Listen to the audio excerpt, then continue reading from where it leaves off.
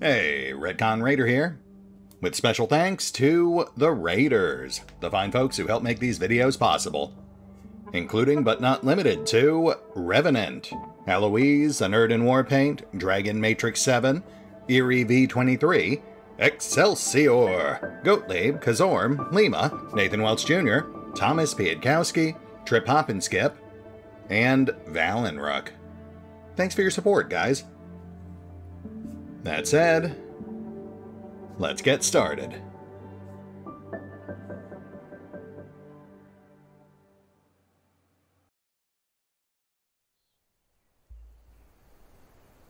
And welcome back to Werewolf the Apocalypse, Heart of the Forest. And, yeah, things got a little messy last time. I had to take a bit of a breather to, kind of unpack at least some of what had happened. But it is, as aforementioned, very in keeping with the World of Darkness aesthetic. A seemingly mundane world where monsters are lurking in every corner, and everyone is just one giant formative event, away from being plunged into this world of constant horror. Though, to be fair, unless you happen to be one of the lucky ones with powers of some sort, you probably just die.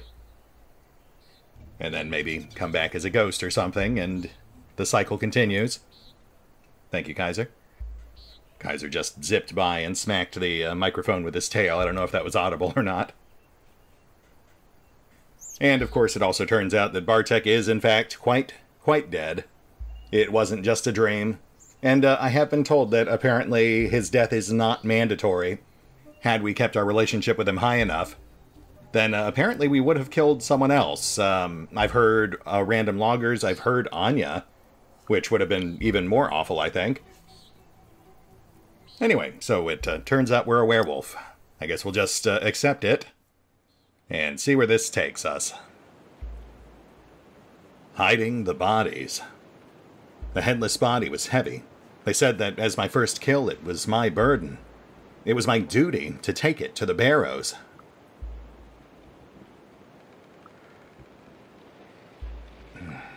Man, our willpower is so low.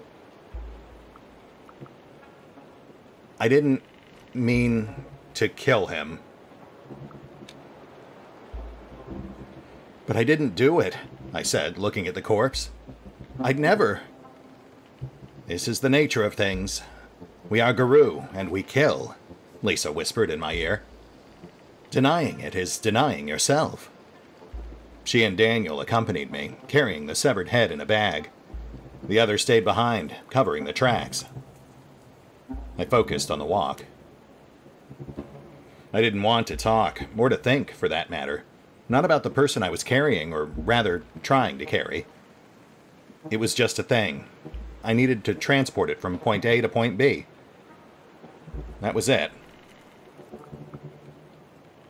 But the body was too heavy. In more ways than one. I kept dragging the body, but the burden was too much to bear. I was tired and hurt, and I just couldn't do it anymore.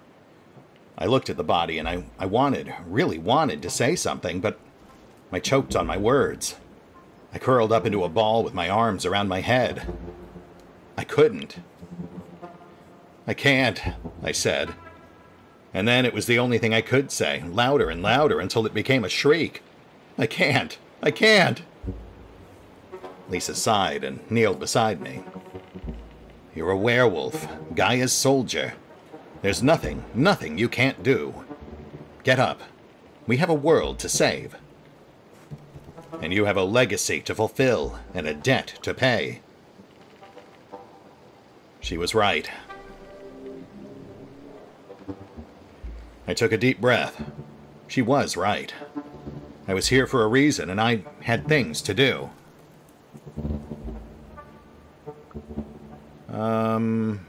Okay, let's control our transformations. Suddenly, I knew what to do. I understood. It was as if I'd always known. Always had this set of skills. I'd only chosen not to use them up to this point. I felt like I was about to stretch after a long day of sitting down and learning anatomy. It would be painful, but I wanted to do this. And if I got just a little stronger, I'd easily handle the body. I changed. Oh, we get to choose. Okay. Glabro, near human. Krynos, that's the full battle form. And I don't really see how either of those would help us. So Glabro seems like the obvious choice. I was Glabro, the near-human form. The pain was stronger than I ever imagined. I felt my muscles spasm as they rearranged themselves, my jaw cracked and my mouth filled with blood. I clenched my fists and claws drove into my palms. I screamed. When I rose, panting and sweaty, I was more than human. I was Glabro. Wolfish, strong, scary. It hurt.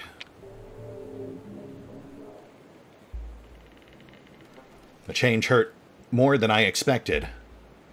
The world shifted. Not much, but enough. I felt my teeth get sharper and muscles stronger. I picked up the body. It was a lot lighter. We went on. As we made our way through the forest, I realized we weren't alone. Somehow I knew what I'd see before I even saw it. A white weasel and a dark gray wolf. Ah, my companion smiled. I see you've noticed our patrons.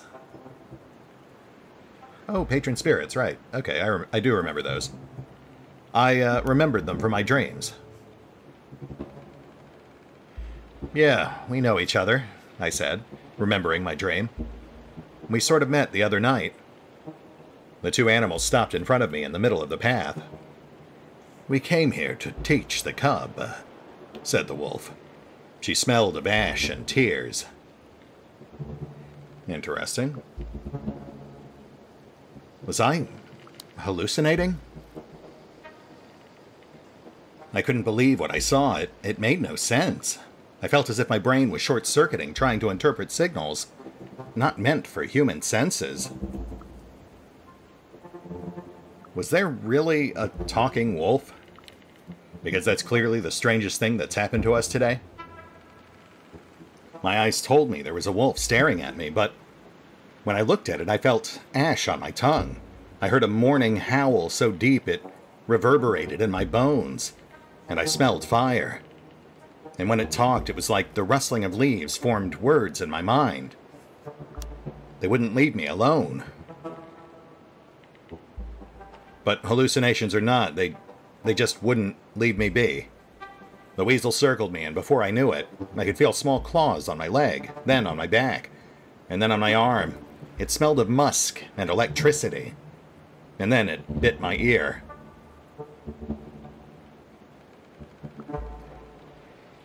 I ignored it.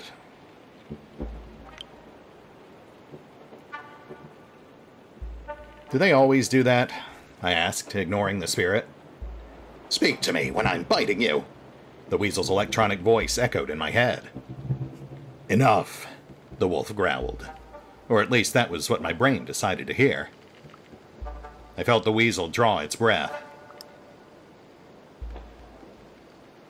In the beginning there was Gaia, aka Mother Earth, and she gave birth to a mighty breed of warriors, the weasel began.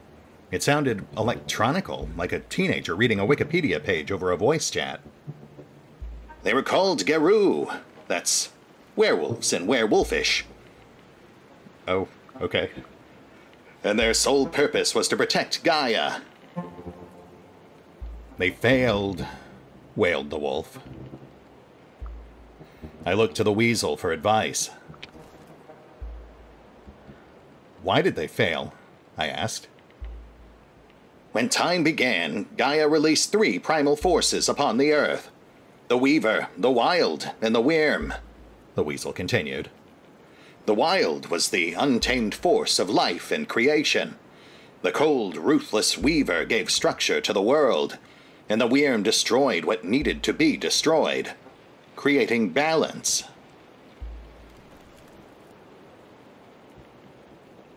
Well, as servants of Gaia, I assume we were part of the wild?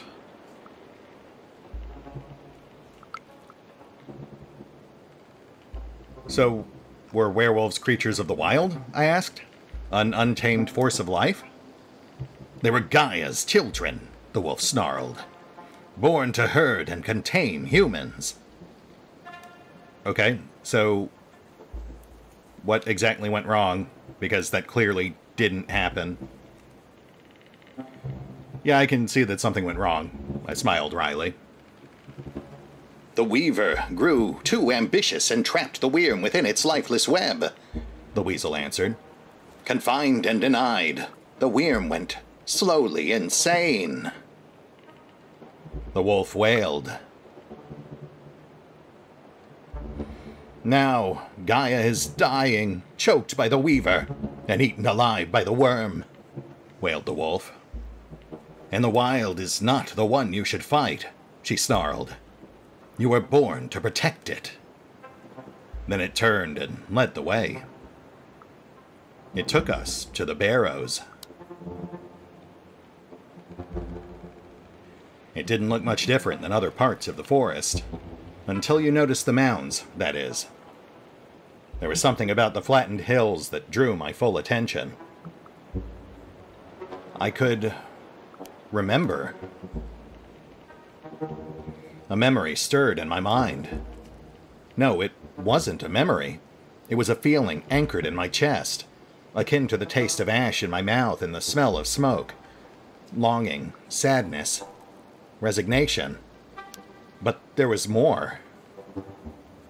A sense of sacredness. It filled me with a calm excitement. And when I closed my eyes, I saw a fire burning in the darkness. Lisa kneeled near one of the mounds, put her hand on it, and whispered a few words. I saw the ground open slowly, like a mouth in the earth. I sighed. Let's do this. We put the body in the hole.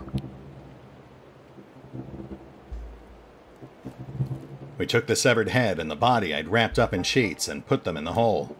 It closed slowly, and I could swear I heard the trees nearby sigh in anticipation.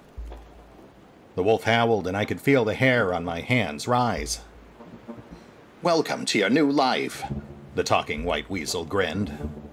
We have something else to show you. I had so many questions. Finally, I dared to ask them. I turned to Lisa. We don't really know Daniel. He's the one who pees on things. I turned to Lisa and realized that she'd been watching me. If you want to ask something, just ask. How did she come to Poland? How did you get here? I asked. Well, my grandfather was from the old tribe, from up north, proper north, Siberian. Her voice was trembling. But we are spread around the world now because the old Siberia is gone, melted, rotting. Well, I came here in search of a better life, through the forest, illegal. I still wait for my papers to be sorted. She wasn't exactly hiding. Aren't you afraid they'll catch you? You're not... I searched for words. You're not exactly hiding, I said finally. Nah, Lisa shrugged. You know, I do things here and there, help with the tourists, help with the forest. And my moonshine is the best in this province. Besides, I made a pact with spirits. They watch over me, distract people when they get too nosy. Enough talking, the white weasel grinned. We have much to do. So we ran. Vision Quest. You're a cub, so you have special privileges, said the weasel. Pusha will grant you a vision. You must see to understand, said the wolf. Think carefully before you choose what to see. Oh. Shoot, I kind of like the weasel. And I imagine that's the future, but our goal is to find out about our family. So while I am somewhat less interested in learning about the past, that is our entire goal here. I feel like we should pursue that. So, the Barrows, the past. Our complicated family. The tangled paths. It was hard to find the Barrows, although I knew where they were. When I looked behind me, the path had disappeared. I felt the Pusha playing with me, twisting paths, blocking my way with bushes and dead trees. And then, suddenly, opening a new path that was straight and full of sunshine. I pushed on. I was determined. Since the change, I had become acutely aware of how my body worked, and I remembered what humans were good at. Running. Are they? Stubborn, relentless, long-distance running. Not as fast as deer. Not as nimble as a wolf, but steady and without rest. So I ran. Then, I was there. The Barrows. I climbed the nearest hill. When I was at the top, I stumbled on something. A shape in the grass. A skull watched me from its bleached eye sockets. I touched it.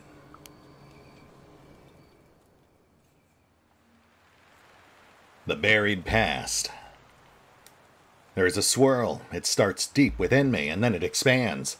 Everything is in motion, and there is no center anymore. I see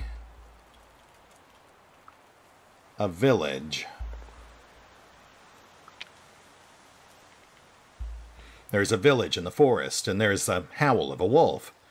People stop and look around, frightened. The howl is like a keen.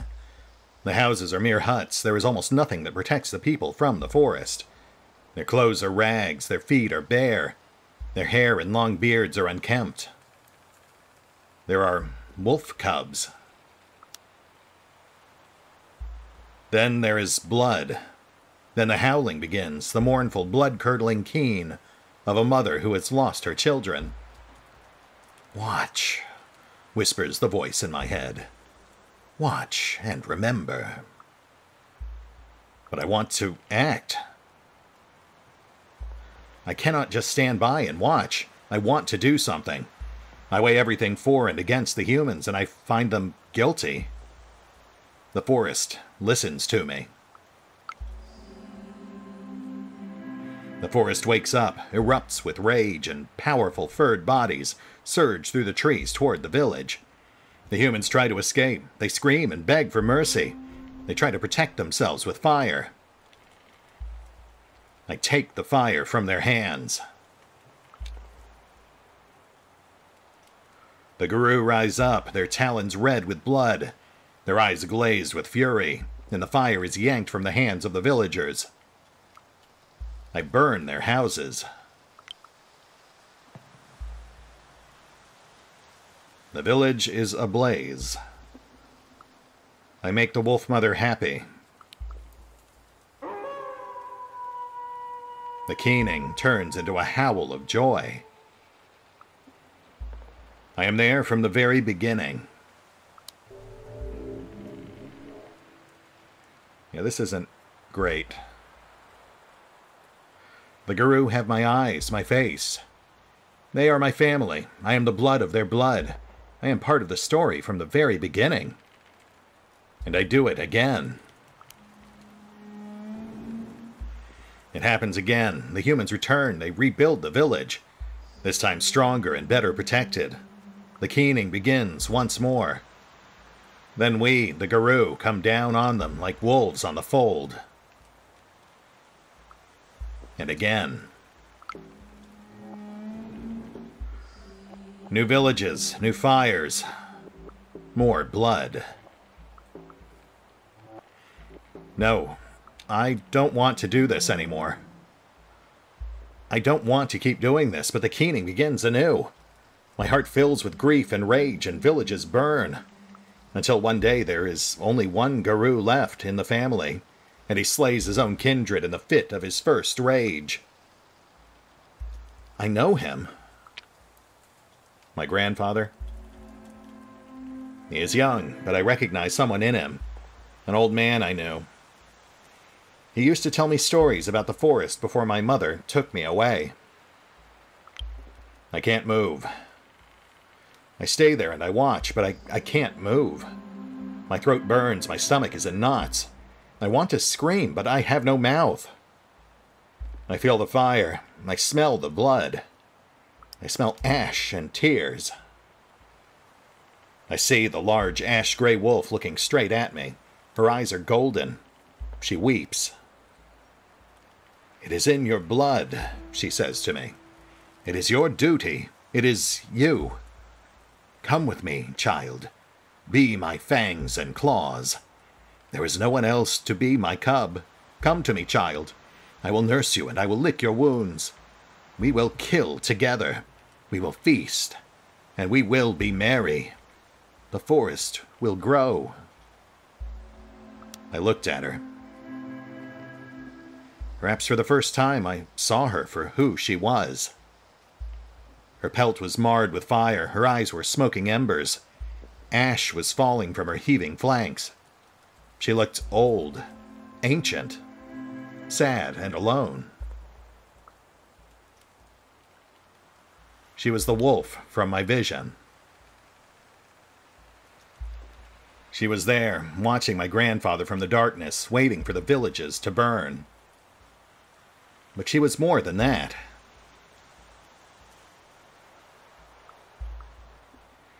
She was also the Pusha. She was the spirit of the forest.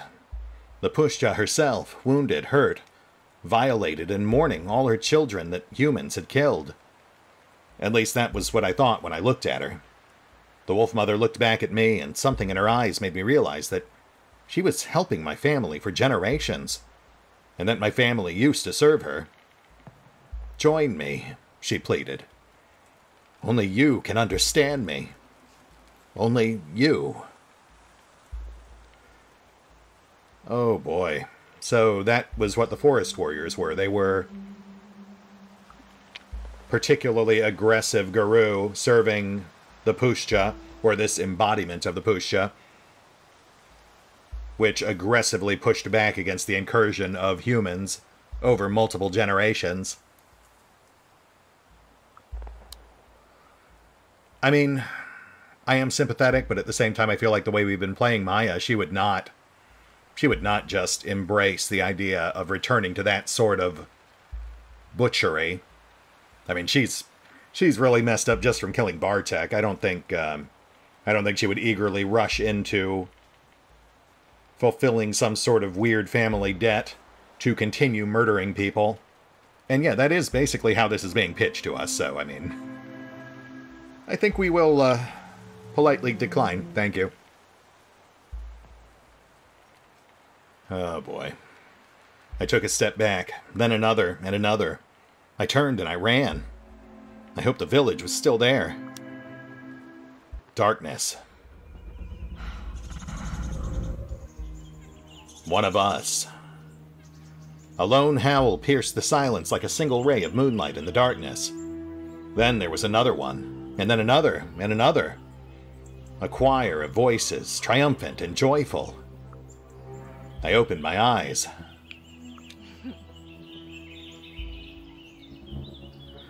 When I opened them, I was in a clearing. Around me there were wolves. Huge, monstrous wolves, howling at the moon. Werewolves. Just like me. It hit me like a ton of bricks. I was a werewolf. This was my life now. Well, hello there, Cornell smiled at me. And welcome to the Sept. I'm sorry, the what now?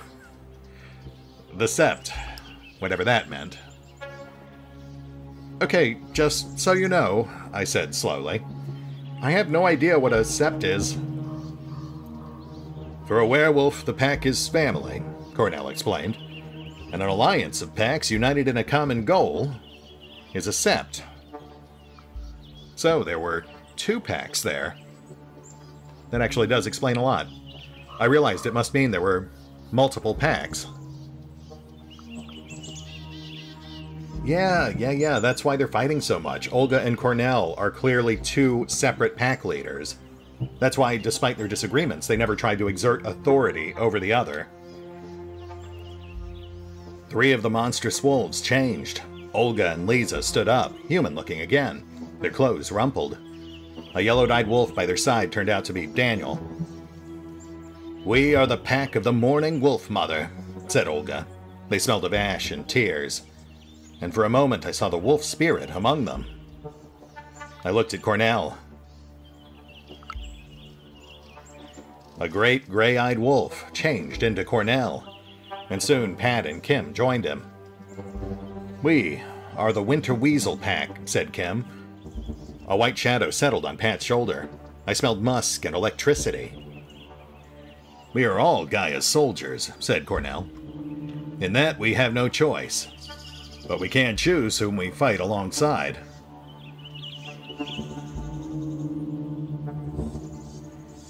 Who was winning this war? "If there's a war," I asked, "who's winning?" "At the moment, the worm," Cornell said. The word reeked of decay and burning oil. "Mother Earth is sick, dying, and we are doing our best to protect her." I had so many questions. "I have so many questions," I repeated out loud, shaking my head. Are septs normally this diverse? "You're from all over Europe," I noticed. "Is this like a standard for a sept?" I looked at Cornell. I didn't even know if that was a stupid question or a smart one. "It's far from the standard, but desperate times make strange bedfellows," he smiled sadly. "Normally a sept is dominated by one tribe, maybe 2. "There are at least a dozen tribes," Daniel interrupted. "And I hope, Maya, that you will choose yours wisely." "Duly noted, guy who pees on things. Thanks." "Why did I hear the moon whispering to me?" I asked. "Luna gave us rage. That is why she's important," Olga said. "And that is why you'll never be able to touch silver again." Sure, that tracks. "And how do these spirits work, exactly?" "What about the spirits?" I asked. "How does that work?" "The world casts a shadow, and we call it the Umbra," said Lisa. "And in the shadow every living creature, every emotion and idea, every important object exists as a spirit. That's all you need to know at the moment." "And I have to join a pack?" "I have to choose?" I asked, just to make sure. "No Garou can survive on their own," Lisa stressed. "Among humans, I am an outcast, an immigrant, a lesbian, a heathen. The pack accepts me the way I am." I summed it up. "Okay, so if I got this all right, I've been conscripted into an ancient war against the worm," I said slowly, trying to put it all together. "And the moon gave me rage as a weapon, but I must avoid silver." I took a breath. "And there's a whole secret world of spirits," I continued. "And I have to join a pack and choose a tribe." I love that she is echoing my exact reaction. "Exactly," Lisa nodded. "As for the tribe, there are 2 people who could mentor you now. Olga is from the Black Furies, an ancient tribe of women warriors. And Cornell is from the Children of Gaia. And he's more a peace and harmony guy." "What about my family's tribe? You know, the forest warriors who murdered all those people?" "The Shadow of Fenris." "Oh, no. No, I know them." "Hey, what about my family's tribe?" I asked. Lisa winced. Daniel sighed. Olga shook her head. "What's the matter?" I asked out loud. "You're ancestors were the Get of Fenris, and no one here wants to have anything to do with that tribe, Cornell answered. They stand against everything we believe in. Wait, so I came from a tainted bloodline? Story of my life. Does that mean I'm tainted? I asked. Tribe is not always a birthright. Sometimes it's a choice, Cornell said. So choose wisely. So yeah, we could go with Get of Fenris if we wanted to alienate every other person here.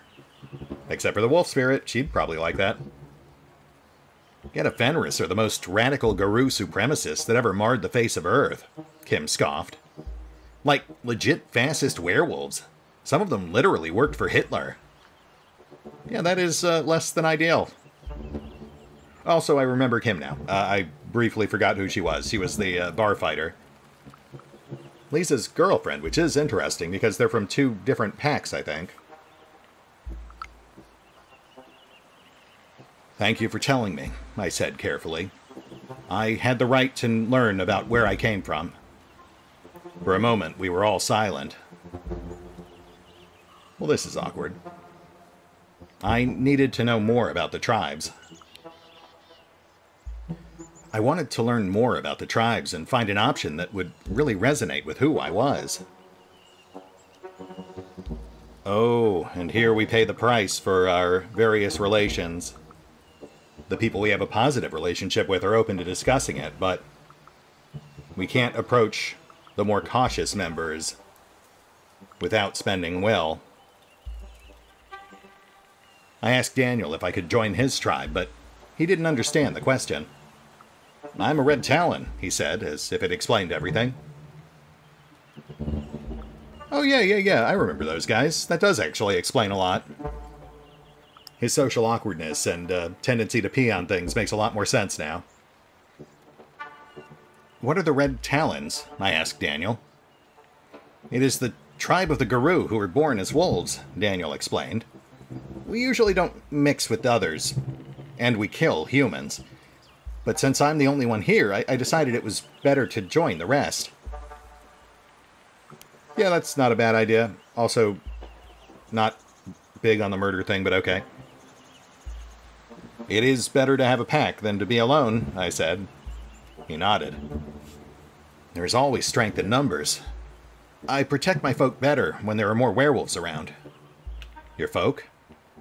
Wolves. I stared to get to know who he was. Daniel sniffed the air. His nostrils moved in a very non-human way. I was looking, enthralled. Was he a wolf? Are you a wolf? I asked. He made a face. We all are. I could kind of get what he was trying to say. You're right, I agreed. We run and hunt together, but my experiences were different than yours. He tilted his head and looked at me. Yes, I was born as a wolf. And then when it turned out I was not only a wolf, I was disgusted. You know, going around on 2 legs, soft and helpless. Who really wants that? I didn't want to have anything to do with humans. But Lisa comes one day, and she talks to me and brings me to Olga. And I think, well, they're not that bad. Then they have stuff. Stuff is nice. I like stuff. He sniffed on the wind again. Besides, he said, I can show them the pushcha the way I see it, the way the wolf sees it. Once they see it like that, they never come back to their old ways. That was all I needed to hear from him. He's an interesting character, but not the tribe for us, I think. Thanks, I said. I talked with Lisa next. I asked Lisa about her tribe, but she inherited her Siberakh legacy from her Buryat grandfather. She said I didn't know the proper legends, customs, and culture to join. Was Siberakh a Russian word? So, I asked, not sure how to approach the topic. Siberakh? I mean, you're from Siberia. I hesitated, and Lisa smirked. But the tribe name reminds me of something. Yes, Siberakh. She pronounced it differently, so it sounded like a Polish word. I am so lost right now. I must have heard it before. I'm sure that I heard it before, I said, in a different context. In Russian, it means someone from Siberia, but in Polish, it has its own very specific meaning, Lisa explained. It's a word for political prisoners exiled to Siberia, and there were tens of thousands of them. Oh, that's okay. Well, which meaning did she prefer?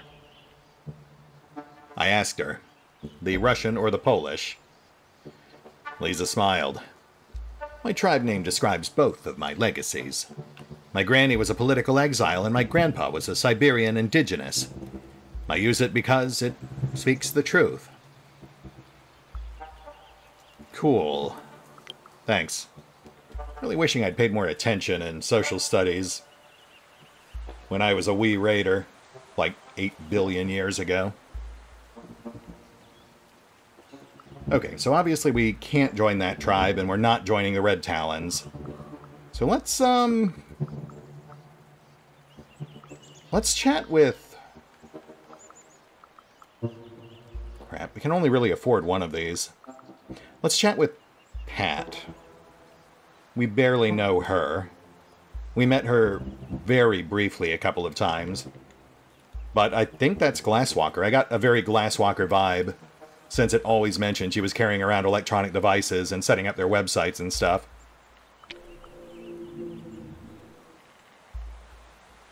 Pat was indeed a Glasswalker. Very nice. And her tribe was finding its niche in cutting-edge technological cityscapes, among the strands of the Weaver's net. It sounded intriguing. We talked for a while. No, my precious willpower. So you're basically a city dweller, I observed. All Glasswalkers are. It's our natural habitat. I feel quite out of place in the forest. Yeah, that gets my interest. I like forests. I don't want to live there. Is it a tribe thing? I asked, interested. That's what it is, she nodded. We use the Weaver to fight the worm, and the forest is not the Weaver's domain. And I happen to be quite fond of humanity. They have great potential. Oh man, I want to know more, but I don't want to run out of will.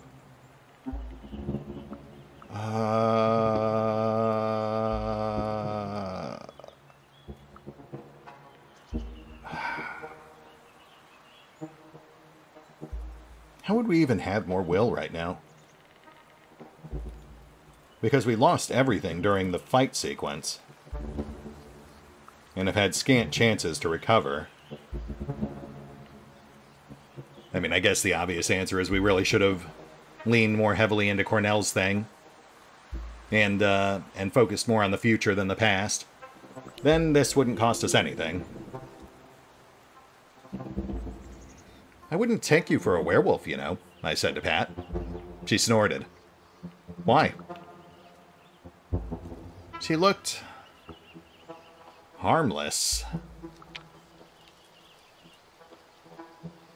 Because you look mostly harmless? I ventured. She shrugged. I am. And I didn't expect to turn out a werewolf either. I was a student, happy with my tablet and coding, and then, boom, instant werewolf. Yeah, join the club. Or actually, I guess I'm joining the club. So how did you meet Cornell? I was curious. I was in his first pack. We were both hanging out with the hacktivist crowd back then. Oh my goodness, that term. When things went south and he disappeared, I found him. How? I asked. Pat rolled her eyes. Girl, please. I'm a tech nerd. So I found him and I talked him into coming back. Well, that is very interesting, and I will have to think it over. With my 0 willpower. I was tired of talking. I was exhausted. This was a lot to take in, and my brain was about to explode. I was done bugging them with personal questions. Time to make a rash and uninformed decision.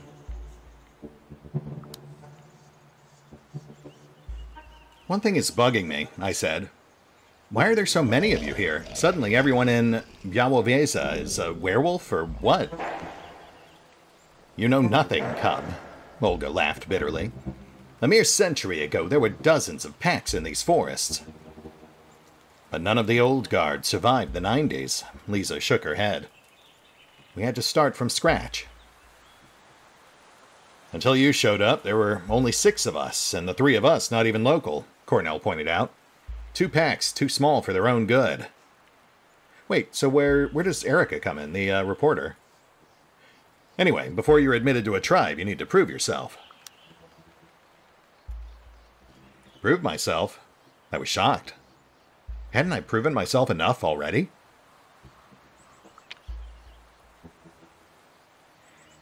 Rite of passage.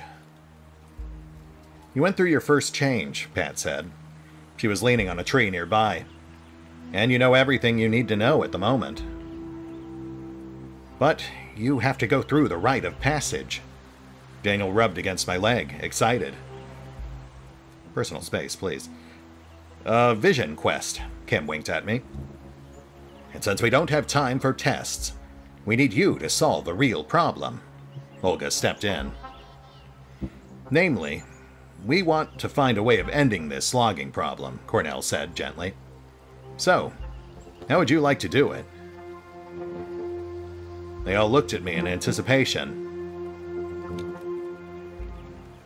I took my time, overwhelmed by everything that happened. My old self was gone, replaced by a shape-shifting eco-warrior. But deep down, I was still the same person, with the same ideas and ideals. Hey, willpower. 1 whole point. I knew exactly what I wanted to do.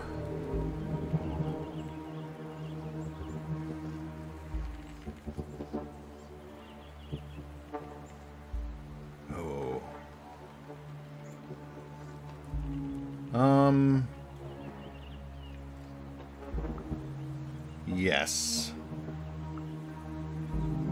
We are analytical. We need to understand the enemy.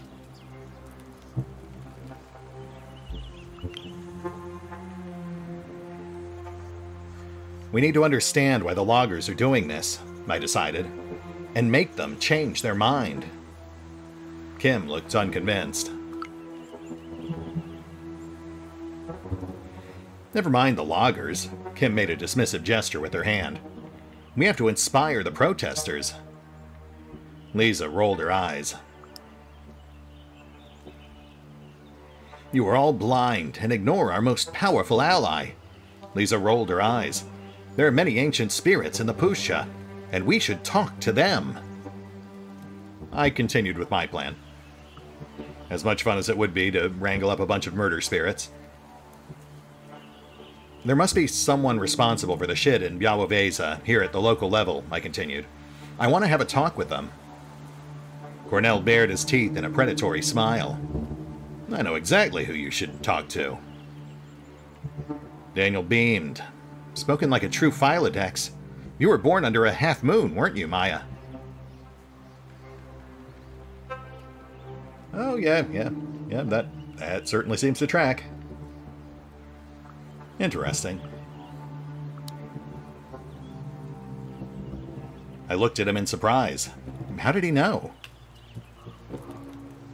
Mom always told me that when she gave birth to me, the half-moon was shining through the window, reminding her that this too shall pass. I nodded. And look at that. All of our traits have vanished, turning into our auspice, Philodex, the judge. You're right, I nodded. How did you know? Garou born under the half-moon are judges and truth-seekers, said Cornell. Just like you and me. A worthy Philodex is honor personified, added Lisa. Your place in the Werewolf Society will be determined by your renown. You can earn glory through defeating mighty enemies and succeeding at dangerous quests. You can earn honor by following your moral imperative and upholding the laws of the Garou. You can earn wisdom by acting efficiently and thinking well before you act. Your renown will change as you play, contributing to Maya's legend among the Garou. No pressure. I felt completely overwhelmed. Olga must have sensed my confusion. Come on, we have a lot to discuss. She patted my shoulder. And we have to find your phone and wallet. So, I followed her. I nodded. I had to tie up loose ends in my old life.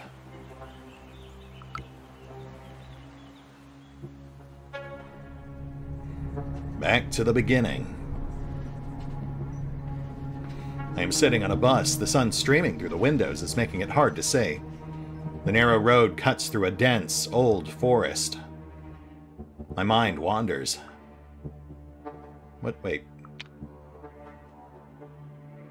I remember doing something important, walking among the trees, looking for something. Losing something I loved, gaining something unwanted. But then I'm fully awake and the memories scatter away. We're almost there, says Anya. I did some searching. She looks at me from over her phone. And this place is amazing. The last primordial forest in Europe. What is happening?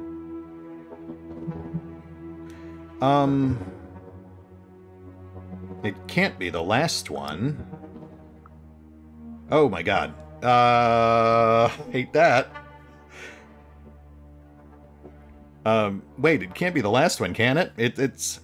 I'm not able to finish. I start to cough. I spit up blood. My throat is sore. My lungs hurt. Anya. I need help. Anya. I turn to her.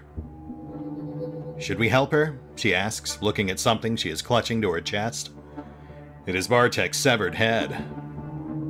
Let her die, it answers in a raspy voice. She had it coming. I feel something ashen and dry in my mouth, and then it starts to move. Spiders! What is happening?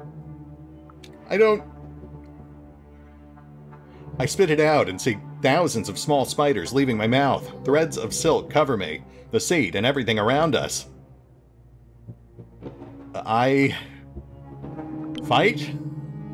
I try to fight them, but they're too small and there are too many of them. And after a few seconds, I am covered in cobwebs, unable to move. There's a hiss. Please stop looking at me like that. I hear a hiss. Then, slowly, a long, dark, thin shape comes out of Bartek's mouth. A black snake that reeks of rotten meat, acid, and oil.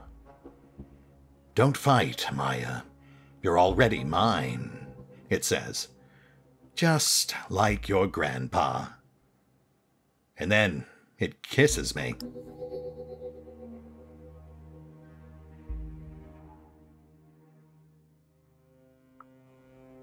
Chapter 5, The Plan.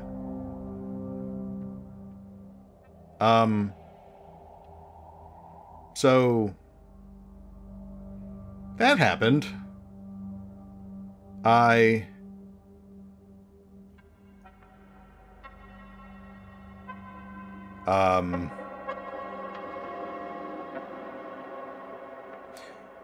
You know what?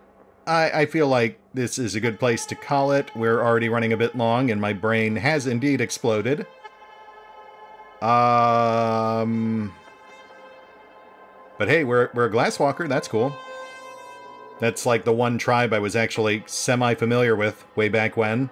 And it is kind of funny because, you know, as I'm playing this, like, 50% of it is coming back to me. You know, stuff I haven't thought about in at least 10 or 15 years since I actually played World of Darkness at the gaming table. Anyway, we will hit the pause button for now. I'm going to go unpack this again. And we will pick up here next time as we continue being completely bewildered and overwhelmed by everything. I will see you then.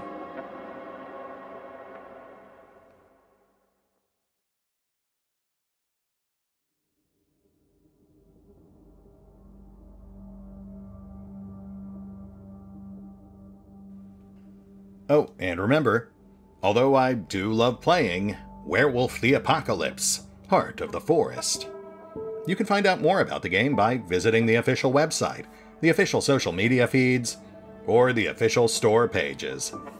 And if you'd like to help support the channel, then feel free to push the buttons that do the things, or maybe even check out the Patreon.